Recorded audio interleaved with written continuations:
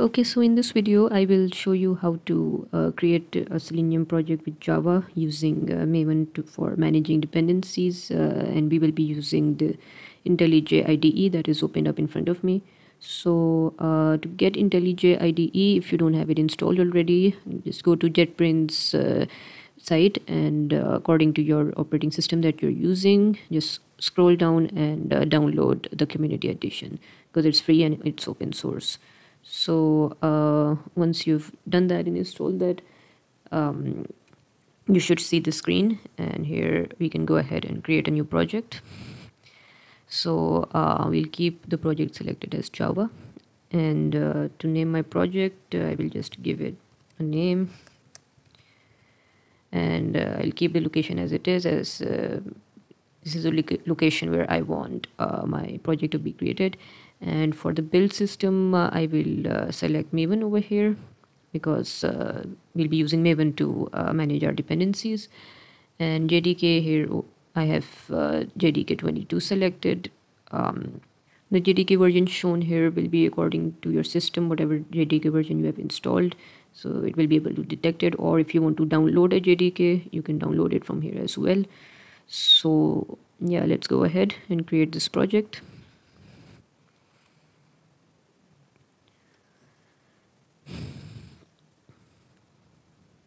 So yeah, my new project has been created and set up, and this file that is opened right in front of me is pom.xml. This is a very important file in Maven, as we will be adding dependencies in this file.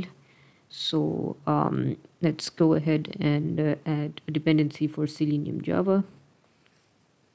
So just simply go to Google and search for Selenium Java Maven dependency.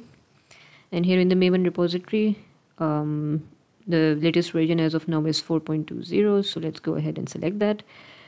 And for the Maven dependency, let's go ahead and copy this. And before pasting it over here, let me add the dependencies tag, and then I will be able to paste it over here. So I've added the Selenium Java dependencies. So in case you see this text in red, and if you see the error that dependency is not resolved, just right click and select Maven and reload this project. So what that would do is resolve this error if you're facing this. So now that we have a Selenium Java dependency added here, let's go ahead and write our first test, and we'll not be really doing anything, just setting up the driver class and navigating to a URL. So let's create a new Java class and just test the setup. So I'll be creating a main method over here.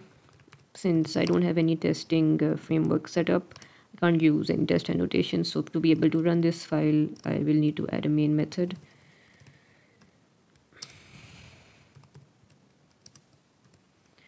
And here I just need 2 lines of code. The first will be I will be creating a driver object for the WebDriver class, and initializing any driver. So if I want Chrome driver, I can initialize Chrome driver or Firefox driver. So let's go ahead for Chrome driver, and that should add the Chrome driver for us. And it says that cannot resolve symbol WebDriver. Let's simply import this class. So all the issues have been resolved.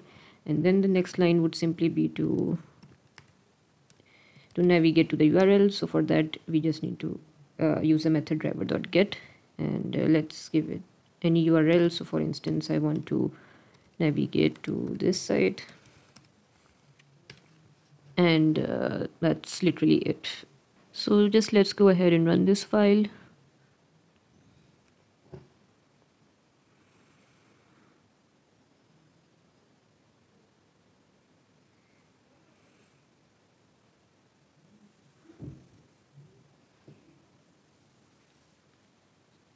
So yeah, using the Chrome driver, WebDriver, I've been able to navigate to this site.